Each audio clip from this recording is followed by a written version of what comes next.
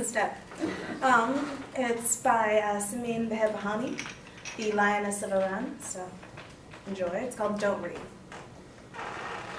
Don't read these deceptions made by the hands of Satan, even if they seem to be verses from heaven. Not many of these false Marys will remain once you have unmasked the shameless whores. You cannot believe a field of sunflowers to be a congregation of suns.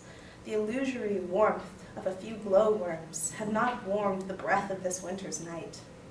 They are only tinseled, these leaves and flowers, tied to these naked branches.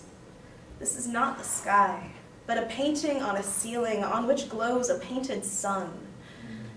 This is but a performance in which from behind a curtain someone makes these lifeless shadows dance. Where are my childhood's beliefs in the stories of princes and monsters, beliefs that were clear as a mirror or water? I weep for the death of my beliefs that had no intimation yet of human beings. And the other one is called Sin. And it's by Farouk Abdurrahman, so yeah, enjoy. I have sinned a rapturous sin in a warm, inflamed embrace, sinned in a pair of vindictive arms, arms violent and ablaze.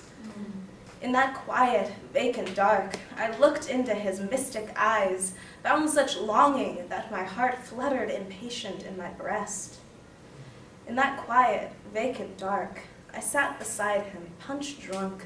His lips released desire on mine, grief unclenched my crazy heart. I poured in his ears lyrics of love. Oh, my life, my lover, it's you I want. Life-giving arms, it's you I crave. Crazed lover, for you I thirst. Lust inflamed his eyes. Red wine trembled in the cup. My body, naked and drunk, quivered softly on his breast.